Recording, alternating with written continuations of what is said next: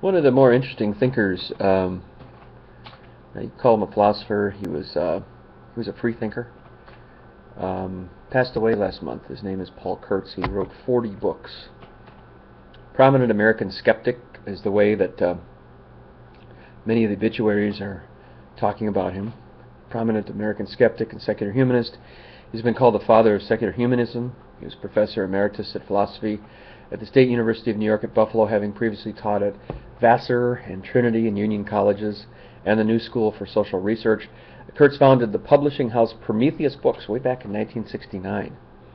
And he was also the founder and past chairman of the Committee for Skeptical Inquiry. Now, Prometheus took a stance on publishing books that were favoring rational thought, favoring the value of science. He was also editor-in-chief of the Free Inquiry magazine, publication of the Council for Secular Humanism.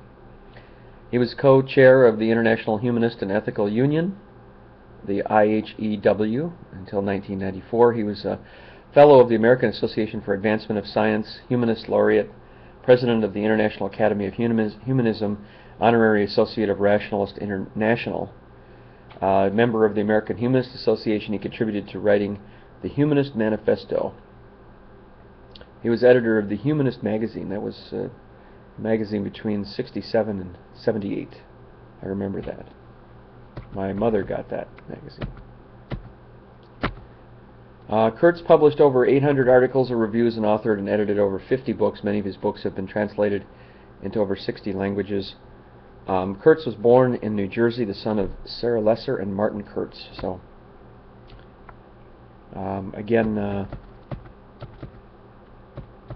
this is a very interesting man. One of the more interesting terms that he brought to bear was called eupraxophy.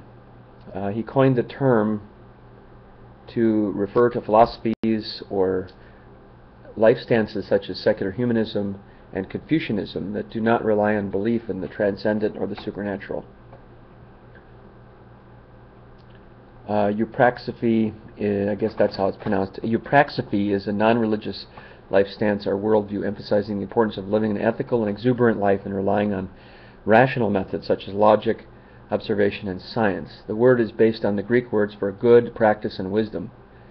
Eupraxophies, like religions, are cosmic in their outlook, but eschew the supernatural component of religion, avoiding the transcendental temptation, as Kurtz puts it. Although critical of supernatural religion, he did attempt to develop affirmative ethical values of naturalistic humanism. Hello? Hello. Hello. How was your day? Okay. Is your day okay? I'm just sitting here reading from my blog. What's new? Reading from my vlog. Talking about Paul Kurtz, a philosopher who died last month. Is a very brilliant man. It's an interesting guy. Did you get my description right? Carry Yes, out I did. 3 by washing the small one. Yes, I did. One in the pot. Yes, I did my honey-do list. Yes, I did.